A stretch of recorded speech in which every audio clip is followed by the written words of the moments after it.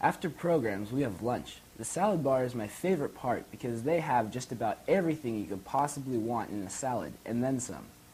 And everything is great because a lot of it comes from the garden. You wouldn't believe what kind of appetite you can work up around here. When it comes to food, the camp rule is you can take as much as you want as long as you eat everything you take. There's always stuff to do around here. They actually encourage us to help out with projects all the time. Today, Kent and I went around the barn and spent a little time checking out the fence. There were a couple spots that we needed to fix up so the horses wouldn't get away.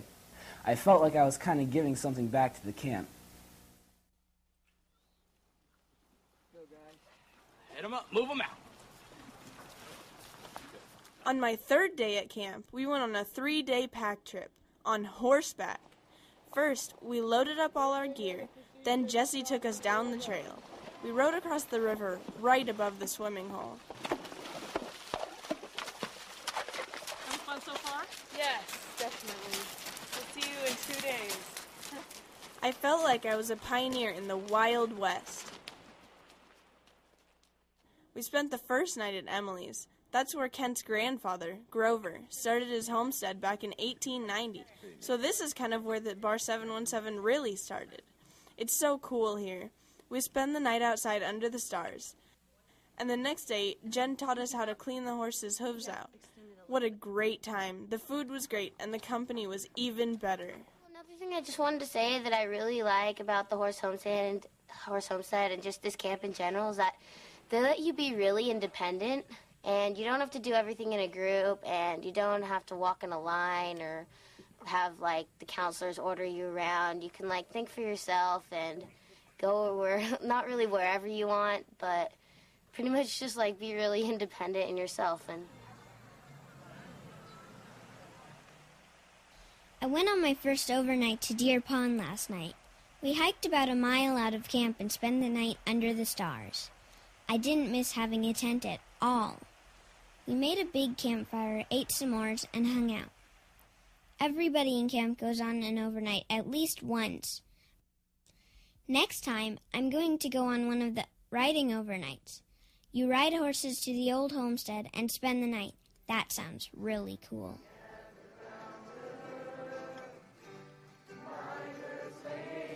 Today for rest hour, I played cards with Dave on the platform. Then we took a small hike to the swimming hole.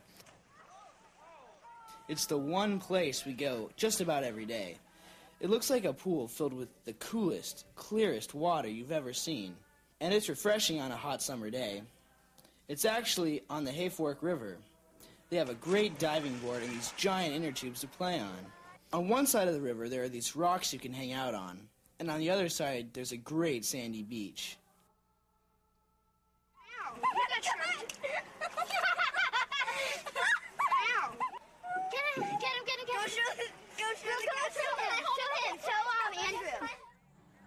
After swimming yesterday, I took a long shower.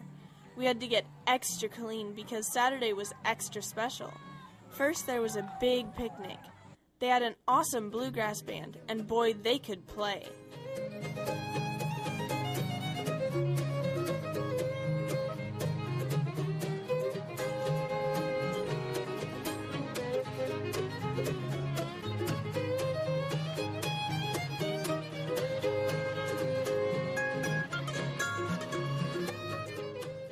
Lots of folks from the nearby towns came.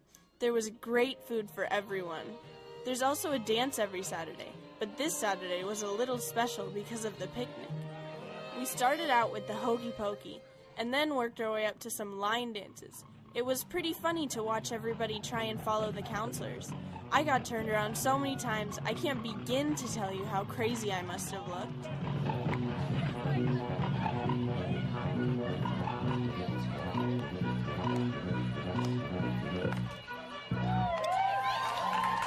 All right.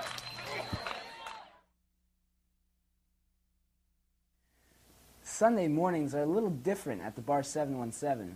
First of all, we get to sleep in a little later. Second of all, we get to make our own pancakes.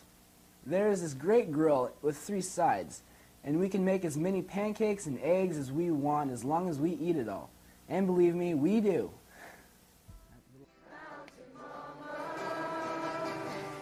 Take me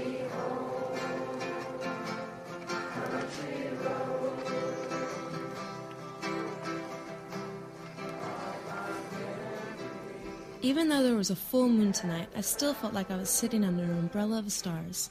I could see all the different constellations, and you could even make out the Milky Way. I'd never seen it that clearly before.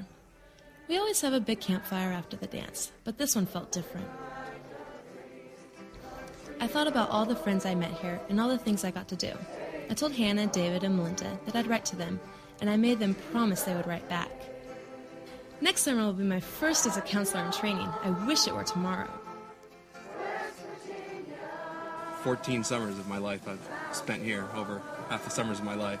I think that's what separates this camp, is that for a lot of people, after a couple summers, it's not just a camp anymore. It's a very personal place. It's funny. There are so many people who have come here for years, and they keep coming back. Now I guess I can see why. It's really hard to put everything into words, but I really feel like I'm a part of a great big family. This has been a summer that I'll never forget.